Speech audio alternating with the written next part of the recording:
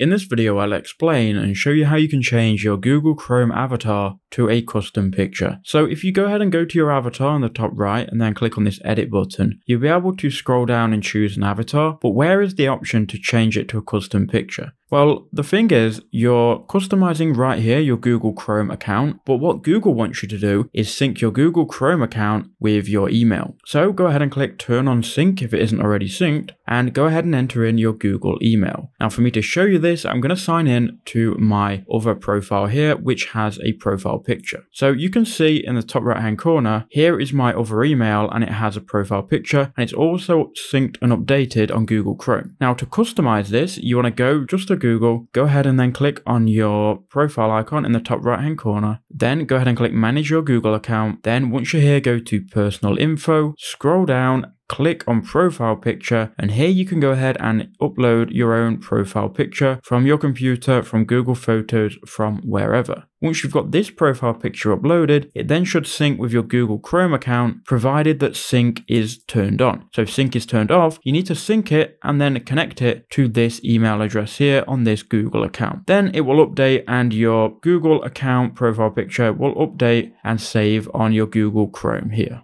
That's how to do it. I hope that quick video helped you out.